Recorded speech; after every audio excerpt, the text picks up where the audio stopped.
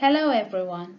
Welcome to my presentation on a framework to assess publicness in multicultural streets. First of all, I would like to thank the organizers for providing the opportunity to present in the 54th International Conference of the Architectural Science Association 2020. Public space is the domain of interest for urban designers, and streets are one of the most relevant forms of public space. In multicultural societies, public space users come from a diverse range of social and ethnic backgrounds with varying interests and needs. Therefore, streets should act as inclusive spaces that are intended for use by a broader public. While the streets may be public, to what extent is there publicness that plays a significant role in promoting multiculturalism? In this paper, we aim to develop a framework for assessing publicness in streets in multicultural societies. In other words, it responds to the question of what constitutes a good and ideal model of publicness regarding cultural diversity of streets in multicultural societies. Public spaces are known as the theater of everyday life, where individuals and groups can observe and encounter other people beyond their normal circle of acquaintances, people who might have different costumes, behaviors, and cultures. In this regard, good quality public spaces are known as spaces that are multicultural, where ethnically and culturally diverse groups can coexist peacefully. In diverse multicultural societies, the design of public space becomes more challenging, since people from different ethnicity, age groups, and socioeconomic backgrounds have special space requirements for their preferred activities, and symbols are neither fixed nor shared between different cultures. Streets and their sidewalks represent an important part of urban public open space systems and have a significant role in enriching public life of cities. Streets can provide a means for sociability, including a range of passive and active encounters. Therefore, as with other urban public spaces, streets can be places to encounter differences, to educate and learn about different viewpoints, to tolerate and resolve conflict. The term democratic street was first coined by Mark Francis in the field of urban design. Francis defines democratic streets as streets that are well used, have meaning for people, and invite access for all. He argues the fact that street democracy grows out of the concept of publicness. Now, what is publicness? Publicness is a quality that evaluates the public character of public spaces. Publicly accessible places are where all members of the public engage in different types of activities. Now, the question is, how do streets meet the goal of publicness in multicultural societies? In this presentation, I will develop a framework for assessing publicness in streets in multicultural societies. The proposed model gives a new insight into the assessment of multicultural streets. Scholars have developed specific dimensions to assess and evaluate the publicness of public spaces.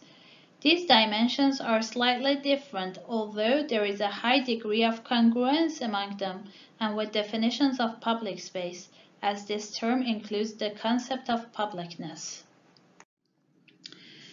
The study builds on the dimensions of publicness described by previous models and adjusted to the street environment.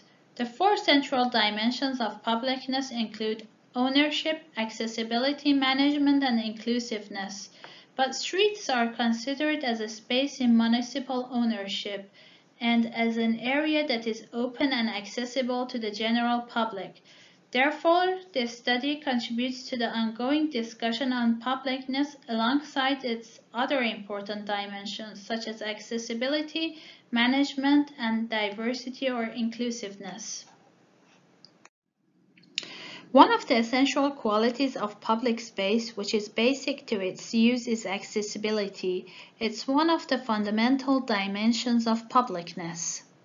The question is that what makes a neighborhood street more accessible for different ethnic groups residing in the community? Spatial barriers is not an issue for obstructing community access in neighborhood commercial streets. The openness of public spaces should not only be limited to physical accessibility, but also should include social accessibility, which means having access to the place and to the activities within it.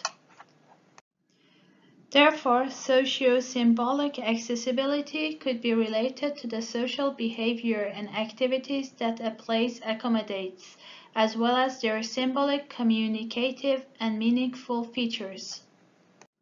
Symbolic access concerns the presence of visual symbols and cues in the form of individuals and groups of people or design elements affecting an entrance to public space.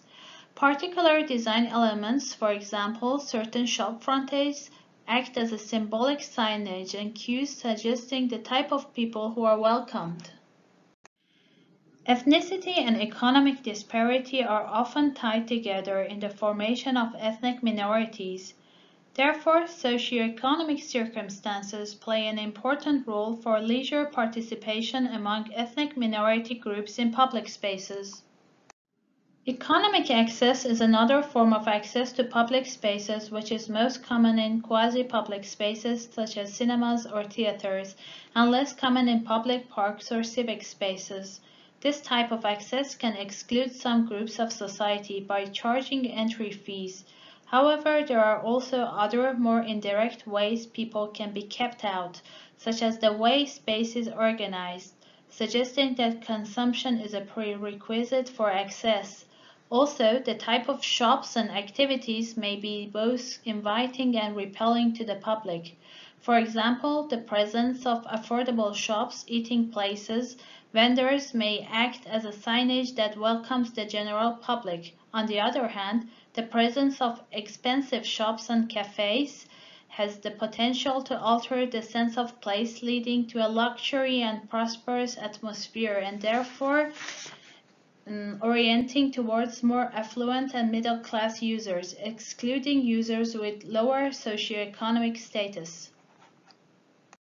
Management of public spaces may control freedom of use, access, and behavior.